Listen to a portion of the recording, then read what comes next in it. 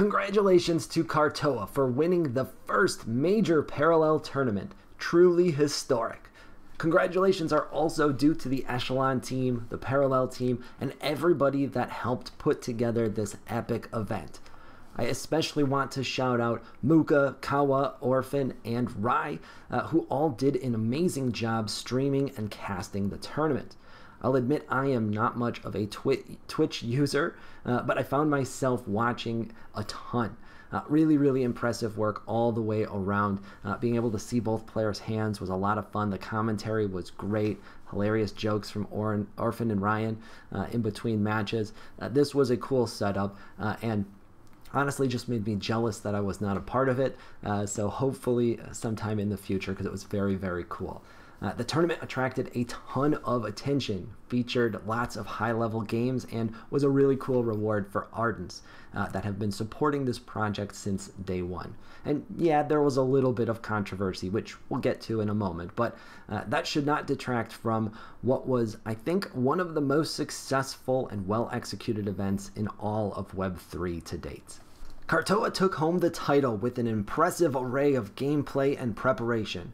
Yes, the field was a little bit limited, but there were still many really great players, so this was not an easy win. Let's take a look at how he did it.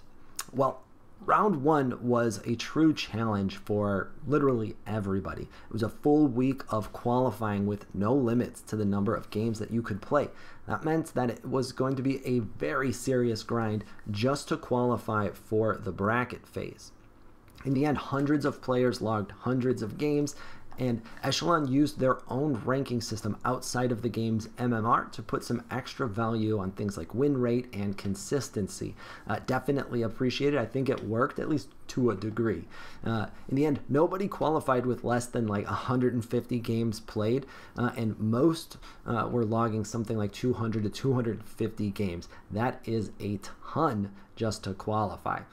Amongst those players, Kartoa was on the very short list of players with a win rate over 70% during the qualifying round. Now, I can tell you, I entered the tournament myself, despite knowing that it was going to be a real grind. I still wanted to experience it personally. In the end, there really was too many grinders for me to keep pace, but it was still fun to test my decks out against the competition anyways. One thing that was very clear was that everybody was going to be running Juggernaut Workshop, that would basically be a requirement to win the tournament. And the most common Marcolian builds during the qualifying phase seemed to really be struggling, especially when they had to go second against Workshop.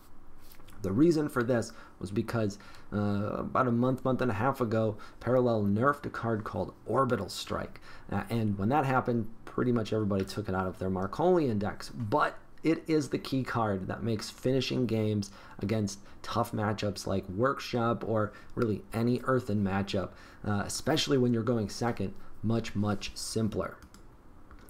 Success with Marcolian means being aggressive. And I watched a lot of the tournament, so I can confidently say that Kartoa brought the most aggressive Marcolian deck in the bracket. He was able to catch Workshops by surprise, winning that matchup and saving his own Workshop deck for a later game. In fact, this is exactly how he knocked off Brazy in the semifinals, and Brazy is arguably the best player in the game, certainly one of the toughest. So that matchup and that deck preparation absolutely worked for Kartoa. In my opinion, it was clearly the best Marcolian deck in the entire tournament, and that is the reason why he won it all. In fact, we could simplify it down to Orbital Strike was the Marcolian win condition required for this tournament, and he seemed to be the only one playing it. To the Echelon Foundation, who I know is planning on hosting many more tournaments, some feedback for improvement. I think that a qualifying round is a great way to start things off. It's certainly much better than a huge single elimination bracket. But with no limits on the number of qualifying games allowed to be played, folks like myself can't truly compete. Now, I actually love to grind, but I have a busy life and simply couldn't keep pace. I'm sure that there were several other Ardents on the list that were in a similar boat. this is an easy adjustment to make, and something like a limit of maybe 10 games per day would go a long way. Much, much healthier for the players as well, since I don't think 8 hours of grinding is a very healthy way to approach things. And the second one is not really a specific request, but I'd love to see some more experimentation with deck limits and rules. I think that the 2-deck setup that was used in this tournament worked out really well, but it did result in what seemed like kind of a lot of mirror matches. And in my opinion, those are a bit less interesting to watch, a bit less interesting to play as well. That might simply have been the dominance of Juggernaut Workshop and Lemieux in the current meta, but I think that having more deck choices would ease that up a little bit. And now for the controversy, because I think I have to address it. I want to start by saying I think this is mostly a non-issue at this point. A decision was made, the tournament is over, and in the end, a true Ardent won. But there's still some room for improvement. So let's start with what actually happened. As I mentioned at the top, this tournament was designed to be a reward for early supporters. Only people on the Ardent list were allowed to enter. The majority of the prize pool was actually coming from the Echelon Foundation itself and not the tournament buy-in, so being able to buy in for very cheap was real and true value that Echelon delivered to the Ardent list members. However, the Ardent list itself is actually a list of wallets and not a list of users. In the parallel ecosystem, wallets are linked to a player account, but playing the game itself was not actually a requirement to make that particular list. So any wallet that was used to purchase parallel NFTs in the past but never actually played the game was still on the list and technically qualified for the tournament. And in Web3, it's very common and normal for a single user to have multiple wallets. In fact, I highly recommend that you use multiple wallets for various uses when you're doing anything on the blockchain. So it was pretty common for players to have multiple entries into this tournament. However, one player who has purchased quite a lot of parallel stuff in the past noticed they had a wallet that was on the list that wasn't associated with an account yet.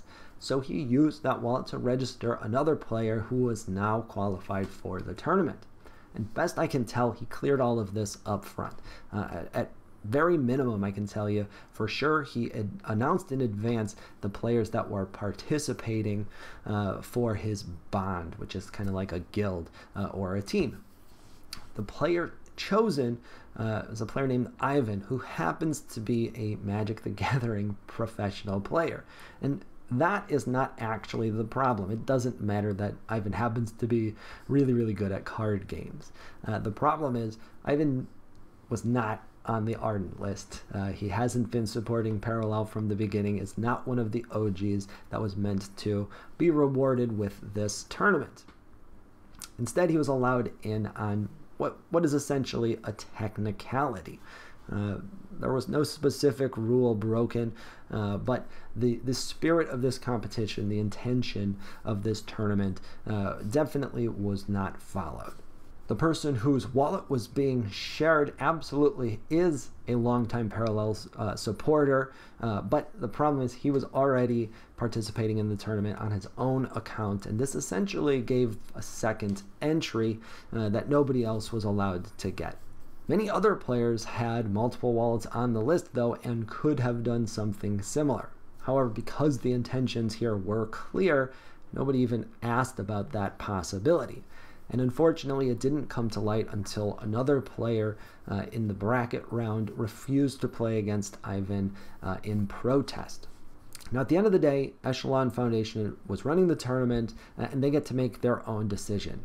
I think that they made the wrong decision in this particular case, but in the end, they refunded everybody's entry fee of 11 Prime, and they promised to be more open in the future. If that's the case, everything is all good, in my opinion. With that said, though, we need to unban win condition. Win condition is the player who protested, and perhaps he could have handled things a little bit more professionally, but in the end, I don't blame him for being upset, and he's an upstanding member of the Parallel community, deserves to be welcomed back. And as a quick side note, I hold no ill will towards anybody that was involved in what happened here. I don't think that this is a story that has a villain.